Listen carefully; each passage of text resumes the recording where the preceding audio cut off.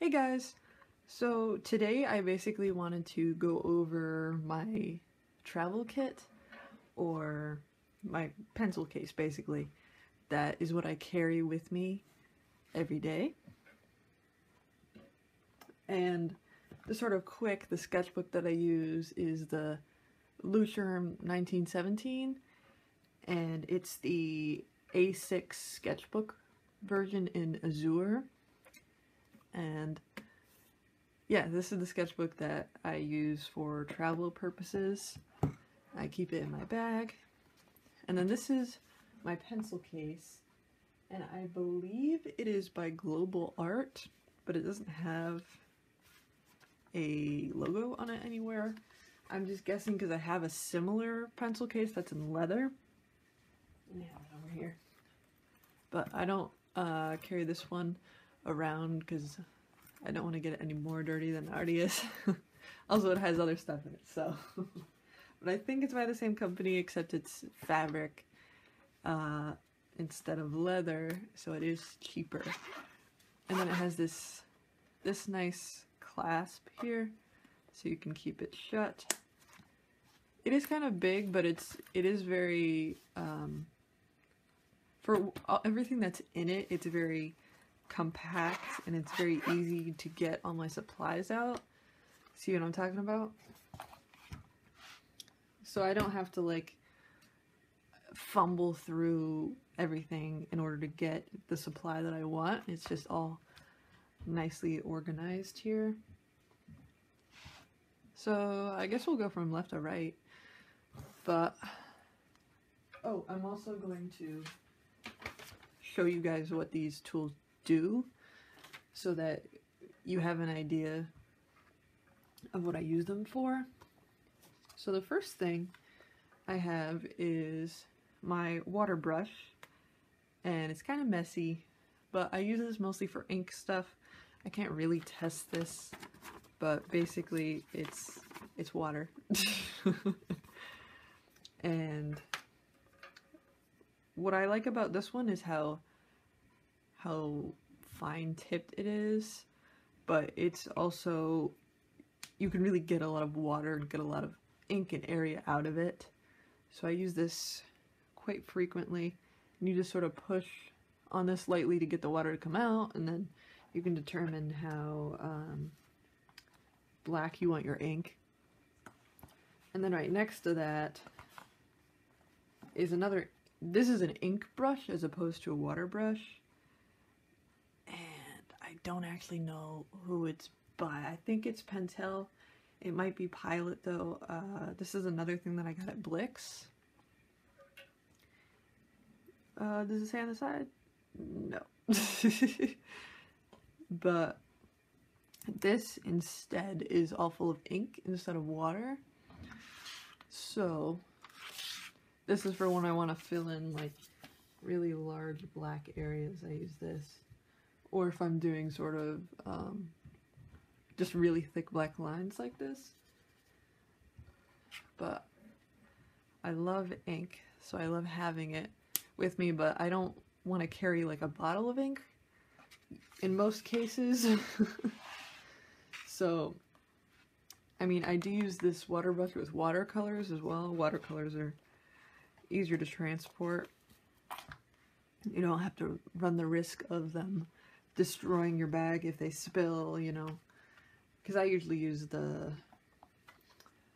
what are they called?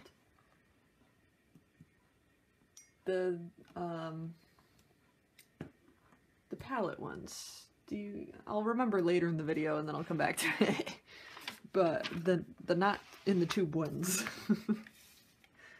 Then over again, I'll take both these out because these are both Kuretake Bimoji pens that I get from JetPens, and one of these, this is the fine one, and then this is the extra fine. So these are basically just, once again, ink pens, but these are my favorite pens. I love them to pieces because you can create so much you can really go from thin to thick really easily, and it just makes your line work so much more dynamic. As somebody who really likes using thick black lines, I really love this tool. So I have the smaller one and the slightly bigger one. And yeah, I love these. And next to that, this is just a regular ballpoint pen. It's a twist one that I got from Target, I believe. But it's nice to have something to write with. And I thought this was really cute. I really like floral designs. And the ink actually like flows really nice and smooth when it comes out. So I really like these pens. So I carry one of them. I have a couple. It was in like a set. Then I also have this is just a non-photo blue pencil. And I believe this is Prismacolor. There's a little bit of it left. But I don't have much of it left. So I have this pencil extender, which is this one, however the heck you say that. But yeah, I like these pencil extenders because I can extend the life of my pencils. That's cool. But I use this mainly for if I know I'm going to be doing a more detailed drawing. This is sort of for the under sketch. And then I do the details much darker on top. I don't have to worry about it showing up in a scan. And I have these two woodless graphite pencils. And they are the Cretacolor Monolith. And they're both the same type of pencil, but this is an HB and this is a 6B. So this is not as dark as this one. So I can get a nice range. And this is, I don't do a lot of drawings with just like regular pencils, but I really like these, especially if I'm doing something that's more just sort of freeform and loose, as opposed to where I'm getting to with this next thing, which is this is a mechanical pencil, and this is, I do most of my sketching with this, and it's a Pilot Dr. Grip with 0.5 lead in frost blue. This was something else that I got at Jet Pens, and I love this pencil because I have a hard time with, I get tendonitis pretty frequently, so this is great because it's so ergonomic. Is that how you say it? And it's great. It's one of the shaker ones, so you have to shake it to get the pencil lid down. But I kind of like that. I don't really have anything for or against shaker as opposed to clicker ones. I mean, this still does click, but the shaking is to get the lead into like the track. But I love this pencil. God dang it. But anyway, I love this pencil. It is one of my more expensive tools, but I think it was about $10. But it's something I use every time I draw, and it prevents my hand from cramping up and getting tendonitis and that sort of thing. And that is something you do have to, you know, realize if you're an artist, that you do have to take breaks, and, you know, it happens to the best of us. I mean, to me, it's more frequently because I'm an old lady in a young person's body, but take breaks when you draw. Anyways, This is my Uniball Signo, and it's basically a white gel pen. And this is another one of my favorite tools. This you can use to sort of create these effects, and if you have a different color down, or sort of as a whiteout, if you want to clean up your line work, or if you color outside the lines a little bit and this happens to match the color of your paper, you look out. Or if you want to do like a, just sort of effects, you know, if you want to sort of carve out a black, you can do that with this pen. This is another thing that I got from JetPens, but I believe Blix does carry this. And what I like about this is you can see how much ink you've used up, which is nice, because then I know when I need to buy a new one. And this is something I got pretty recently, also from JetPens, and it is the Petite 2 Sign Pen by Pilot, and it's this very sort of tiny, compact marker pen. And it's in blue. I thought I got the black, but I did get the blue. I'm kind of glad that I got the blue though, because it's like a royal blue. Like, it's a very rich blue that comes out of there, and I really like it. But this is great for if I'm sort of warming up, I want to do gestural sorts of things.